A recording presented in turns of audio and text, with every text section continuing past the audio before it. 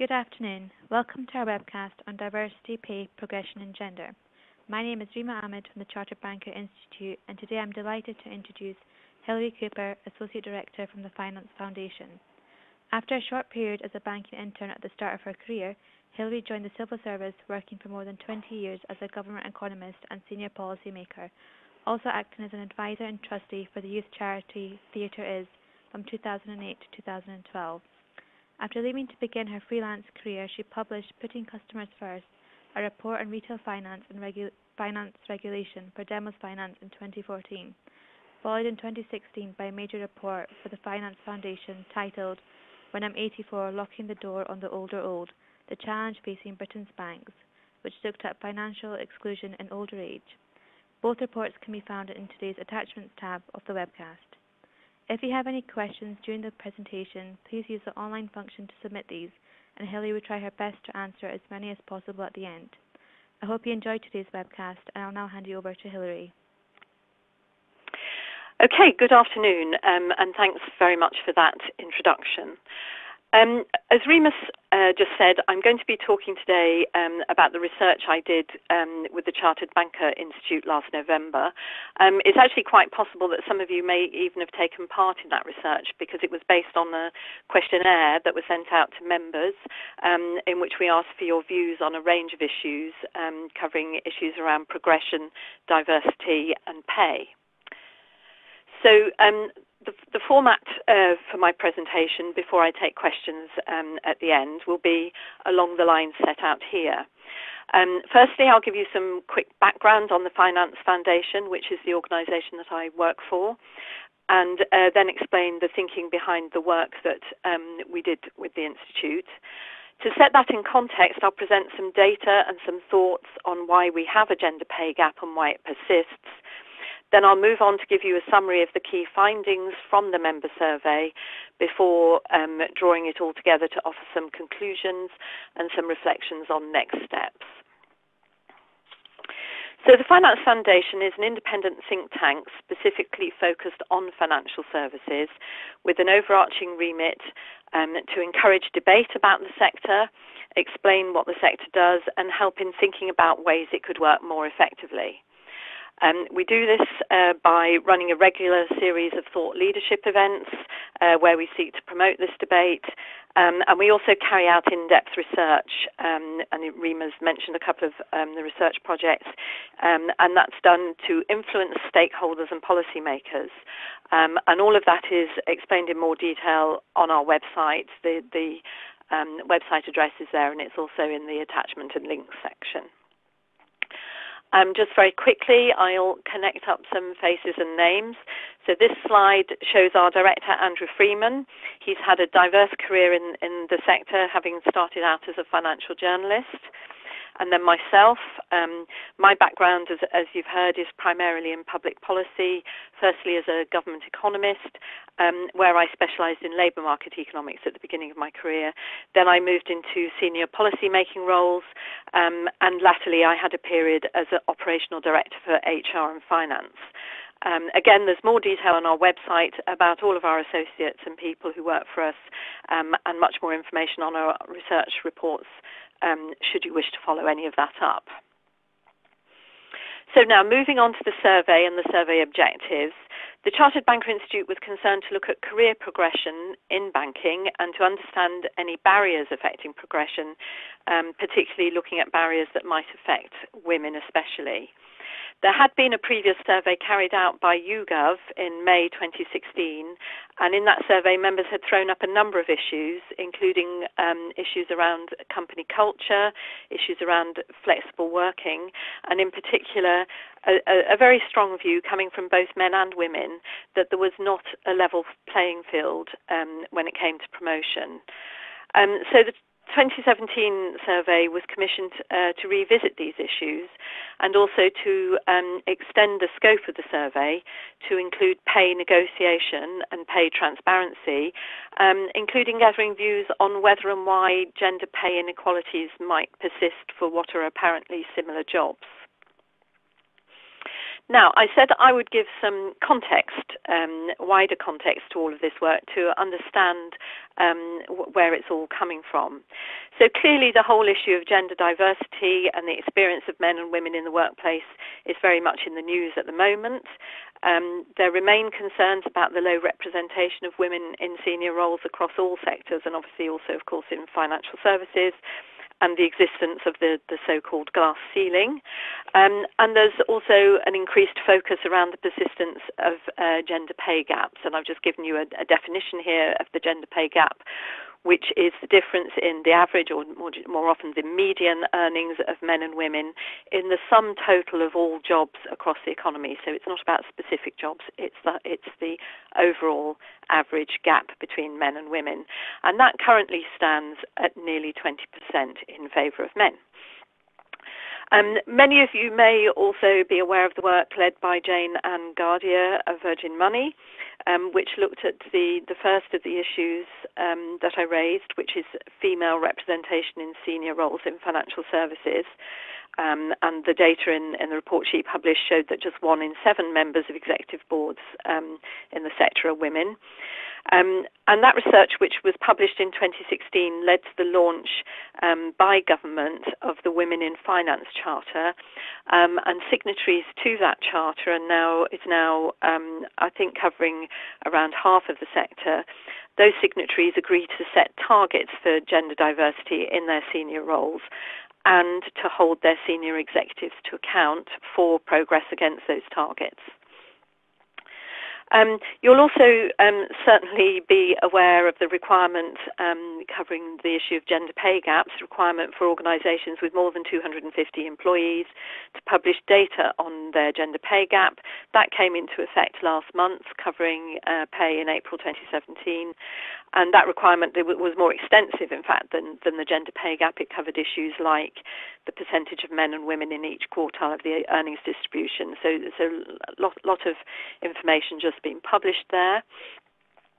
The results were not surprising.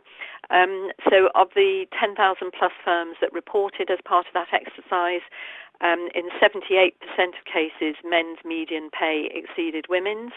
In 14% of cases, it was the other way around, and women's median pay was higher, and 8% reported no difference.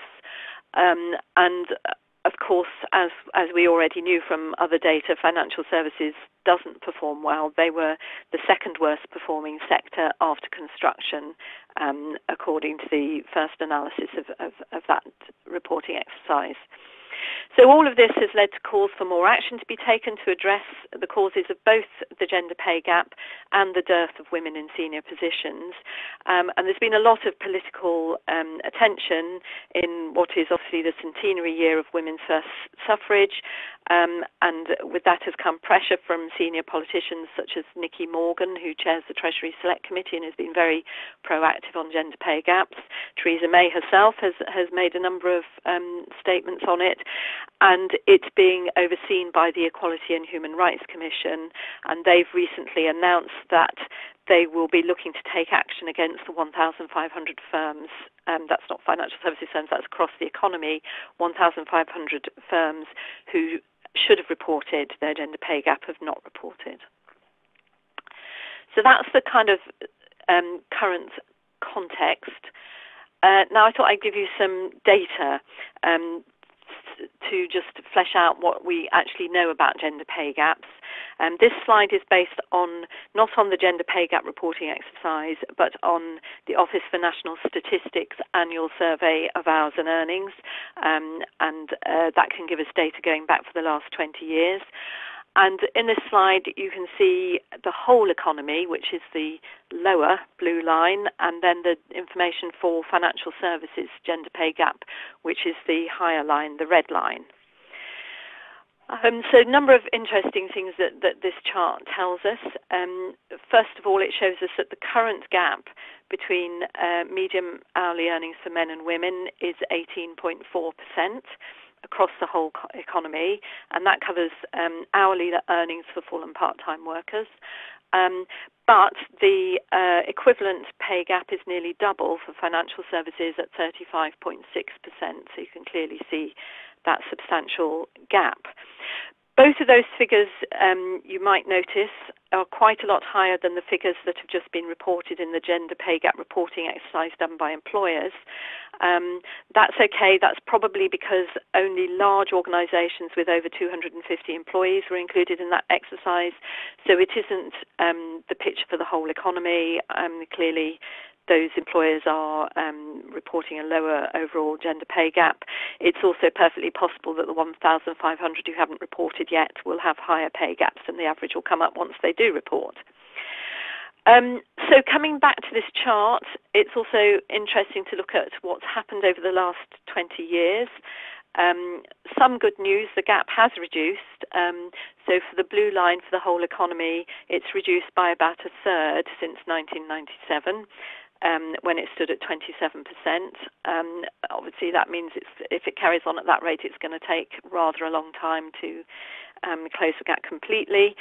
And if you look at the red line, the top line, there's also been a decline in the gender pay gap in financial services. That was quite slow and a bit up and down until 3 or 4 years ago, but then it really seemed to pick up pace and started coming down more steeply than the overall average. So if that trend continues and the financial services pay gap continues to reduce faster than the average, then we might actually see the financial services sector coming more into line with the whole economy picture over the next few years. And I think that's something that commentators, particularly in the financial services, are going to be looking at closely to see if that happens and to understand what's driving that. Okay. So now I'm just going to explore a little the reasons why gender pay gaps persist. And I just want to reiterate the gender pay gap, as it's talked about in the press and academia, is not primarily about men and women being paid differently in the same job, although that can of course happen. But the key issue around gender pay gaps is that women on average tend to be in the types of jobs that are paid less, and men on average tend to be in higher paying jobs or occupations. And that creates a structural inequality in our society and our economy, and it's that structural inequality that is what explains the persistence of gender pay gaps. So on this slide, I hope you can read it, there's a wheel diagram that the Chartered Institute for Professional Development has produced, which gives some more detail and just identifies a set of key drivers of the gender pay gap, of why we have this inbuilt inequality. So starting at 2 o'clock, undoubtedly in the past, differences in human capital, which refers to education and training, so access to education and training beyond basic levels, certainly in the past affected women's earning potential relative to men. And so also did wholesale occupational segregation of women historically. Women were clustered into lower paid, predominantly service sector jobs, whereas men tended to be in rather more higher paying jobs, things like skilled manufacturing roles or professions. So that occupational segregation embedded gender pay gaps. Now, until the 1970s, pay discrimination, one of the boxes on this wheel, was not actually illegal. So that was obviously a factor. After the passing of the equal pay and the sex discrimination legislation in the early part of that decade, very interestingly, there was a very rapid narrowing, I think probably one of the fastest narrowing that we've ever seen, of gender pay gaps. So that clearly suggests that prior to that there was significant discrimination, which would have affected not just the pay that women received, the likelihood of them getting equal pay to men in the jobs that they took, but also quite significant discrimination over the types of jobs that women could access. So a whole set of better paying jobs may not have been available. It's also true that this period, the 60s, 70s, and the period around that, saw very significant changes in the expectations and the opportunities for girls and women, and that clearly acted at the same time as the pay discrimination legislation to help further narrow gender pay gaps as girls' educational levels increased and the occupations open to them and the aspirations that they had to enter those occupations broadened. And we've come a long way. We've now reached the point where more women graduate from university than men. So these differences in human capital are certainly well eroded, but it's still the case that women are very much underrepresented in more highly paying subjects such as the STEM subjects at university. So while a lot of progress has been made, there are still forces that keep the gender pay gap alive.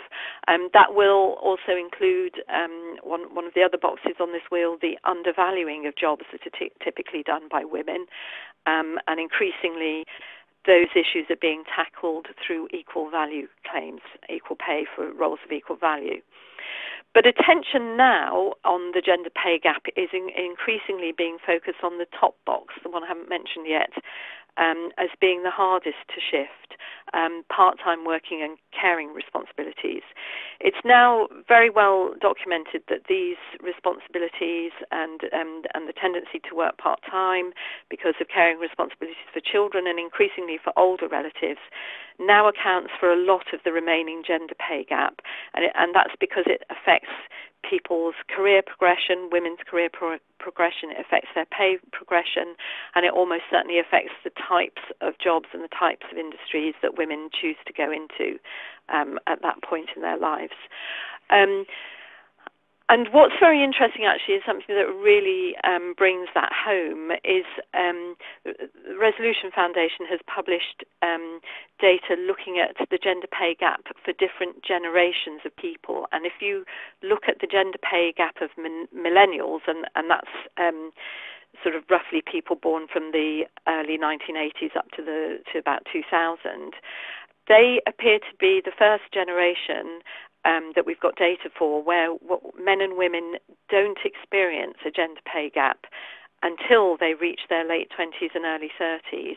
And that, of course, is the point at which caring responsibilities start to become a significant factor in pay and progression. And at that point, you can start to see the divergence in pay between men and women emerging. So again, that backs up the importance of that. So I hope that's given you some helpful context as to what we're looking at and what the issues are. Before we go on to look at the survey that was done for the Chartered Banker Institute and how that relates to all of this analysis, I just wanted to highlight what a couple of banks have been saying publicly about all of these issues, particularly in the wake of the gender pay reporting requirement.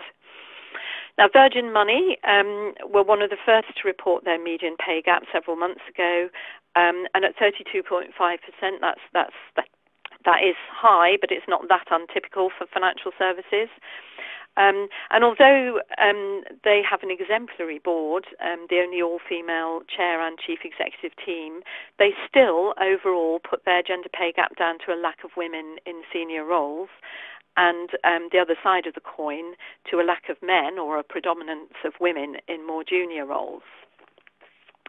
TSB also had very similar issues. So they took this analysis further by looking at what would happen if they didn't have a gender segregation across their senior and junior roles. And they calculated that while they had an actual pay gap of 31%, that would reduce to 8% if their posts below senior management were filled equally by men and women, and that it would reduce to 1% if men and women were also equally represented in senior posts. So if that analysis is correct, it's clear that tackling the reasons for women remaining concentrated in more junior roles and supporting their progression to the higher levels or the top level of their organisation has got to be the most important thing needed to address gender inequality and the average pay disparity. And arguably, therefore, that's at least as important, maybe more important, as securing pay parity once men and women are performing in the same roles. Okay.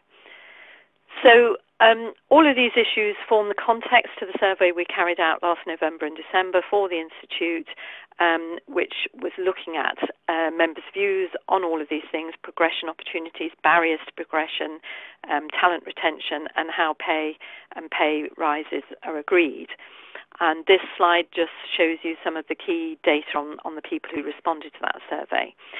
So we received just over 500 responses to the online questionnaire, and the gender balance that we recorded in respondents, 51% women, 48% men, 1% preferred not to say, very closely mirrored that of the overall membership of the Institute, so that was helpful. 9% overall said that they worked part-time, although that split 15% of women working part-time and 3% of men working part-time, not unexpected. There was an interesting spread of experience within banking, more than a third having been in the sector for over 20 years, another 20% having worked in the sector for between 11 and 20, and then at the other end of the spectrum, a significant chunk, 22%, who'd worked in banking for 3 years or less. The next bullet gives you the distribution in types of role: 10% senior executives or managers, 41% middle or junior, and 48% without management responsibility. So although 10% were senior executives or senior managers, men were actually 3 times more likely to be in this category, with 16% of men being senior managers compared with 5.5% of women. Again, not unexpected. So, coming on to the actual results from the survey, the first set of questions asked for people's views on progression opportunities within the sector, and people were in general pretty positive about the general climate. 3/4 saying that there were good opportunities for progression, and then in this the right-hand pie chart, even higher numbers saying that women had good opportunities for progression. But this positive view is slightly tempered when people are asked about barriers within their own organisation, barriers to progression in their own organisation, with more than half of both men and women at that point saying that there are barriers impeding progression, and also a view that barriers became more visible as you progress on in your career. So looking at what barriers people highlighted, there was a very strong perception, and this was raised by a third of respondents, both equally men and women, and as I mentioned earlier, this repeated a finding in 2016 that promotion is determined by who you know and not entirely on merit. A lot of other barriers were raised. Many cited organisational barriers, saying that there was a lack of opportunities or perhaps insufficient senior roles in their particular location, and other organisational barriers included business uncertainty or recruitment freezes that were affecting progression. Around 1/5 of respondents thought that family and personal commitments and a lack of opportunities to work flexibly were a brake on progression, and unsurprisingly that was mentioned more often by women. 20% of women said that against 15% of men. Some saw personal characteristics as a barrier to progression, people mentioning gender, age, ethnicity, disability, sexual orientation or religious belief in different amounts. And many also saw the need for more support for development with their career progression, or thought that lack of confidence or lack of role models was holding them back. So this theme of support for development, especially in areas like coaching, professional development and mentoring, was repeated later in the survey, that when many respondents told us that despite being pretty clear that they thought their organisation had a high performance culture, they also at the same time felt there was insufficient attention in their organisation to talent retention and talent development, and that they were dissatisfied with the opportunities that they had for promotion. We did a bit more delving of this whole area of progression and people's attitudes to promotion and progression, asking people if they were put off seeking promotion by the burden of responsibility in senior roles or by family constraints. And in fact, fewer than 5% of both men and women said that they were not looking for progression. So clearly, it's not that people don't want progression. And what they told us is that if there needed to be negotiation and compromise in couples due to their family constraints, their family responsibilities, they told us that those decisions were generally taken jointly with the aim of minimising the impact that their responsibilities had on both careers, or at least if they weren't able to do that, at least they were concerned and motivated to share the burden. So if we take that at face value, it suggests that where family commitments are preventing progression, that must be due to logistical constraints or to lack of flexibility and not due to a disinclination that people might have to seek promotion. Respondents were clear that they wanted the Institute to support career development and cited a number of activities that would help in progression and help in improving gender diversity in more senior roles. They saw many benefits flowing from improved gender diversity, not just for their own individual career opportunities, but also organisational performance, and perhaps particularly pertinent at the moment, company image, the image to potential recruits and image to external clients and customers, which I think is something that's on a lot of organisations' minds as they navigate through this gender pay reporting and what that says about their company. So all of those were very interesting responses. Now, the final section of our survey moved on from progression and diversity to look directly at the issue of pay, looking at how pay is determined and how much transparency there is in that process, or how much transparency there's perceived to be in that process. So when asked about how pay is determined, about 7 in 10 said that the pay or the pay range for their job was clearly defined, although there might be some room for discretion or discussion within that. But 23% said that there was no clear information on what they should be paid, and that this was almost entirely a matter for individual negotiation. A similar picture emerged for pay progression, 2/3 saying that their pay rises were linked to a structured appraisal system so that they could know what they would likely get if they performed to a particular level, and the remainder citing various degrees of negotiation or discretion, 17% saying there was some link but quite a lot of scope for negotiation, and 8% saying pay awards were basically discretionary. So given that there does seem to be this latitude around both pay and pay rises, allowing for individual negotiation, it's highly relevant to ask how much people know about what other people are paid. And that was a question we included in the survey. We asked about the level of pay transparency, by which we mean how easy it is to access information about what others are earning in similar jobs, and about how pay and pay rises are determined in those jobs. And we covered pay and bonuses in those questions. So as these two pie charts at the bottom of the slide show, 45% of those replying thought that there was a high level of transparency about what others were earning, but 32% said that there was a low level of transparency. Interestingly, again, not necessarily surprisingly, far fewer, 26%, thought that there was a good level of transparency in relation to bonus payments, but 46% thought that transparency around bonuses was low. So given that there is clearly a lot of individual negotiation going on around pay and around pay rises, and a fairly incomplete picture available to people about what others are earning, there's clearly some scope for people doing similar jobs and performing to the same standard to be being paid different amounts.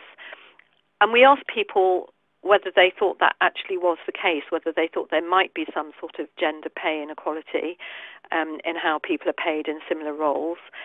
And in response to that question, 78% of men said that they were confident that men and women doing the same job at the same standard would receive the same pay. Only 57% of women thought that. So overall, 67% thought that, but quite a significant difference between men and women. And the chart in this slide gives the reasons people thought men and women might end up getting paid differently in the same job. Obviously, these are just opinions. They're not, we don't know if they're actually the case, but this is what people responding said that they thought might be the drivers. And it's important to just reiterate that the most significant response here is the bar for the 37% who said that they didn't think that in any circumstances that would happen for pay or for bonuses.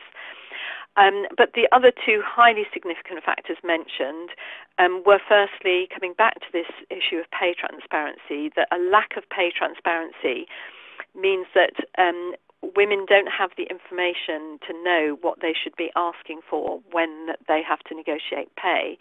And clearly there's a view that that's more of a barrier for women than for men, that men perhaps don't rely on that information as much, but that women are just not realising how much they could be bargaining for. And secondly, that family commitments make it harder to negotiate forcibly on pay, because if what you really want is concessions on flexibility and work-life balance, maybe you don't go in and push as hard on pay. There were many other factors mentioned. People mentioned a lack of female role models. People mentioned women's own approach to negotiating pay, that perhaps they were just less likely to push forcibly, or that they were less likely to use tactics such as saying that they had applied for or that they were going to apply for other jobs and using that as a bargaining strategy. And also some feeling that organisations were less favourable to women pushing harder for pay than they were when men pushed for higher pay. So those are sort of softer factors that people raised, and really interestingly, they were much more often cited by women than by men. Although there's a question about why women might be paid less, it was these softer cultural things were very much at the forefront of women's minds and not so much perceived by men. Okay, so that's a brief overview of the key findings. There's more detail in the report that's going to be published. There's a publication coming out in a week or so, giving the full results from the survey, and I'm sure that you will be told how to access that in due course. So, coming on to the next slide, I just wanted to draw it all together and reflect on where all of these survey findings leave us when thinking about pay and progression. And in particular, I want to draw on what the respondents in the survey themselves said that they thought were the most important next steps for their organisations. And the standout finding, the standout thing from both men and women on how gender equality and progression could be supported and improved related to having a family-friendly company culture. And that embraces flexible working hours, support for part-time working, and an overall culture supporting work-life balance rather than the long hours culture that around half of respondents had said that their organisation still had. The next most important finding was around how promotion and progression takes place. Both men and women, as we said before, thought that who you know was the most significant barrier affecting promotion chances, and didn't seem to be a gendered issue. But large numbers of women also reported that, in their view, promotion happened through male-dominated networks. And a third also said that they believe that the attitudes of senior managers do act as a barrier to women's progression. And clearly, this does need to be investigated and tackled where it is identified in organisations and identified as impacting on fair progression. So, in fact, for both promotion and pay negotiation, many of the issues that women perceive as inhibiting them, the sorts of issues that we've talked about, could be tackled if organisations had much more structured and transparent processes where progression and pay awards were much more clearly linked to clear and objective criteria. And the more that can be introduced, the more that can be done within organisations, the more you remove the scope for softer factors that we've talked about, for attitudes and networking to be the predominant factors influencing pay and progression. And if we're going to support all of that, there's undoubtedly a need for more subtle cultural change, including raising awareness of how unconscious bias might affect diversity through its effect on pay and progression outcomes. And we know again from the survey results that 42% of women and 28% of men thought that action to tackle unconscious bias was an important area, one of the key areas needed to advance gender equality. So that's what respondents told us. I'm just going to wrap up now, finally, with my overall conclusions. So, based on this survey, I do think there are many positive messages to take. It is the case that overall progression opportunities are seen as good. There is some progress on pay transparency and pay inequality. We have to remember that 2/3 of respondents did think that men and women were being paid equally in their work. Nevertheless, there does need to be action to tackle the very widespread view that promotion in the sector is determined by who you know, and that for women that is being accentuated by male-dominated networks and unconscious bias. If the industry is going to make progress in bringing down its overall gender pay gap, it's really only going to happen if women's representation in senior roles increases significantly. That's what all the external research is showing. That's what TSB's analysis showed. And if we're going to do that, as this survey has told us, there needs to be action to increase the number of female role models, to improve talent retention, to support mentoring, to implement good flexible working practices and to make flexibility available in senior roles as well, and to ensure this transparency in promotion and pay that also addresses unconscious bias. So all of those things have got to be priorities in bringing about the change that everybody wants to see. Okay. Thank you. That's the end of my presentation of the slides. So we can now move on to questions. Thanks, Hilary. We received a few interesting questions, so we'll just work ourselves through them. The first one we received is asking, reporting gender pay and signing up to the Charter helps, but in practical terms, what action can firms and individuals take? Okay. Well, I think for firms, clearly there needs to be positive action from the top. There needs to be role modelling from senior leaders. They need to publicly commit to doing something differently. So action plans with targets. Putting across the right tone, holding managers to account for delivering on diversity, appointing diversity managers, and then, really looking at analysing their processes, looking at, where the pinch points are, how their recruitment takes place, whether they can make promotion and recruitment more objectively based, perhaps having some stages of the process anonymised so that those unconscious biases can't creep in, maybe promoting people in batches so you get people ready in a group to be moved into a particular level rather than promoting them one by one. For individuals, I think, they can... I think one of the opportunities of gender pay reporting is that it does empower individuals within organisations to ask questions, and the Pay Me Too campaign that's been started, cross-party campaign, has said that they will be supporting individuals and groups within their organisation to ask whether, for instance, equal pay audits have taken place, whether there are effective job evaluations. So there's lots of areas where subtle inequalities might exist that if you had a sort of a more systematic look at them through an equal pay audit or systematic job evaluation exercises, you may well see progress being made. But I think, organisations need to be proactive now and show leadership. Thanks, Hilary. The second question is, there hasn't been much talk about what men can do to share parenting responsibilities so that women aren't not shouldering all the work.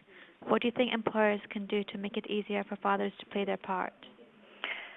Okay, well that's very interesting. I think there's a lot of evidence now that men do want to play their part, do want to get more involved in family responsibilities. There might be sometimes a sort of fear for men that may create a negative response if they start trying to ask for more flexibility and so on, although I think we're perhaps moving beyond that as well. But I certainly think that organisations need to be very clear about creating a culture that makes it okay for men to be involved, okay for men to leave early on occasion to pick up children, to ask for flexibility, and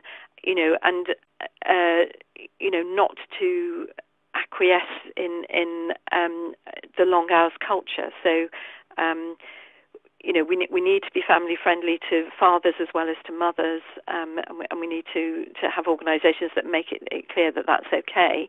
I think there's some specific things that employers can look at. I mean, one of the things that's been around for a while now is shared parental leave, where both parents can share parental leave rather than it being predominantly maternity leave after the birth of a child. But what we do know is the take-up of shared parental leave by fathers is incredibly low. And one reason for that is that probably in most organisations, fathers, when they take shared parental leave after they've had their 2 weeks paternity leave, are only able to claim statutory minimum pay, which I think is about £145 a week. Whereas when mothers go on maternity leave, their employers often give them quite significantly enhanced maternity payments for quite a long period of time. And that's stacking incentives away from men taking leave because there's no enhancement of leave for fathers. And I think that there are employers now, including, I think, in financial services, who are looking at that. I'm pretty sure the civil service is looking at it and looking at how fathers are paid during parental leave as well as how mothers are paid in order to equalise that and to give an equal incentive to both men and women to take that. And I think that could be really quite transformational if organisations were to take a strategic look at issues like that. Great. We have one last question for today. So there has been a lot of media interest around the publication of companies' gender pay gap data. Do you think it will change anything, or is it just a publicity exercise? Yeah, again, that's another interesting question. I mean, the gender pay gap data have been published every year for 20 years or so by the Office for National Statistics. That's the data that I showed you earlier. So to a certain extent, this isn't new. But as you say, there's been a lot of media interest around the new law on businesses publishing data. And I think the really significant thing is it's not anymore some abstract average. This is people publishing stuff that relates to their own staff and the makeup of their own business and their own business practices. I do think it can have a significant effect. Only today, I think, or yesterday in The Guardian, we're told that ministers are going to be demanding gender pay gap action plans from the key sectors that they work with. If organisations are preparing action plans and being asked by ministers for action plans, and as I said earlier, there's a lot of political interest from the Prime Minister and other senior cabinet ministers, then organisations are going to have to explain and take action to to reduce their gender pay gap or to understand it. And obviously they're going to have to report again next year and every subsequent year. And I mean, one really interesting example, actually, it's not financial services, but it is really interesting. EasyJet has got a gender pay gap of 52%. So it's one of the worst of all the organisations that has reported. But when the narrative that they put out with their report, they said that their pay rates are negotiated by unions, and men and women in the same roles are paid the same. But the problem is that just about all of their pilots are male, 6% I think, and their cabin staff are mostly female, and that's what's given them this 52% pay gap.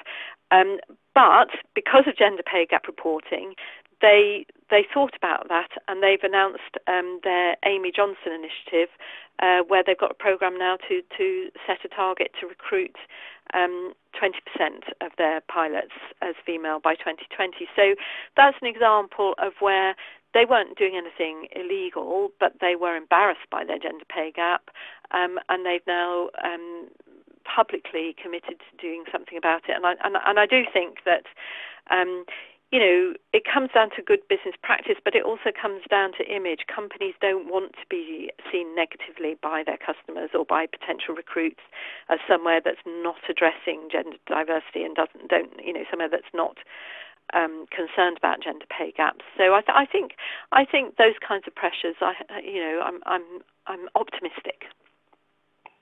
Thank you, Hilary. I think this brings us to the end of our webcast. Therefore, I would like to take the opportunity to thank Hilary for providing such an insightful webcast, and of course to our listeners as well. For members of the Chartered Banker Institute, today's webcast can be recorded as part of your ongoing CPD. Please remember to record this via the logbook in the members area of the website. The slide pack will be available to all listeners after today's presentation. We would also welcome your feedback. Once again, we would like to thank you for listening. Thanks very much.